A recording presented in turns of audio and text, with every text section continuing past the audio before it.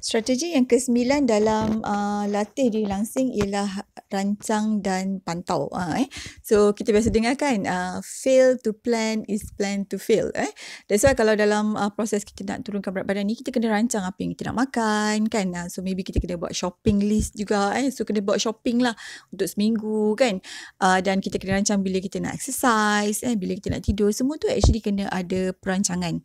Dan of course pantau okay, dalam latih diri langsing ataupun dalam slimming masterclass, so memang saya encourage setiap peserta untuk buat journal. So anda kena ada journal. So setiap hari maybe nampak a bit macam tedious sikit, macam leceh sikit, tapi at least spend lah 2 minggu dalam hidup anda untuk buat orang kata journal ataupun diary ni. So dalam masa 2 minggu lah, the best actually 60 days, tapi at least for 2 weeks. So buat journal ni, setiap hari noted dekat situ apa yang anda makan, banyak ke sikit ke, bergoreng ke ataupun manis ke, just noted apa yang anda makan, dan juga apa exercise yang anda buat, dan tengok juga stress level anda hari tu, anda tidur pukul berapa, dan macam mana pembuangan air besar anda, okey ke tak okey, sembelit ke tidak ke, just noted dekat situ. How you feel about yourself, happy ke tak happy, just tulis. Dan seterusnya timbang.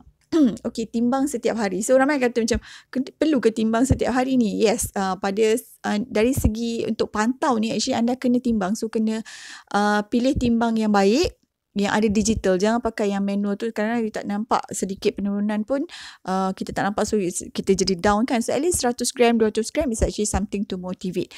So tengok dan record dekat situ. So sekiranya anda punya berat badan, so contohnya macam pagi ni timbang, so selepas buang air besar, air kecil tu, dan timbang, the best tanpa pakaian lah, so net weight, kita nak net weight.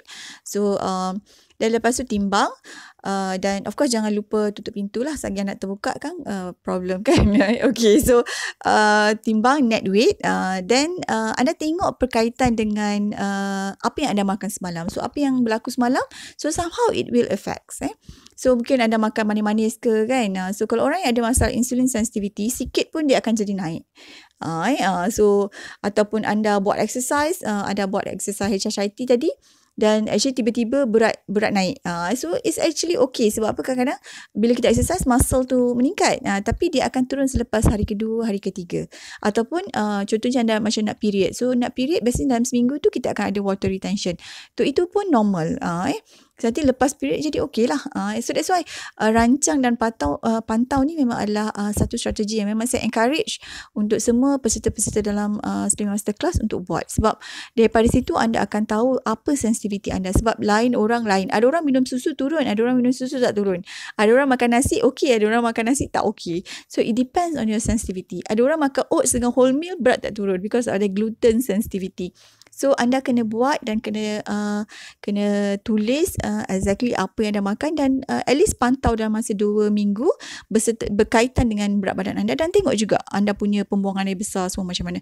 It is very very important. So buatlah, sebab saya memang encourage semua peserta saya yang join program memang buat, sebab dari situ anda akan tahu your own sensitivity, tolerance anda. Sebab kalau anda nak buat ujian darah, boleh. So boleh test semua food intolerance, but it cost you thousands.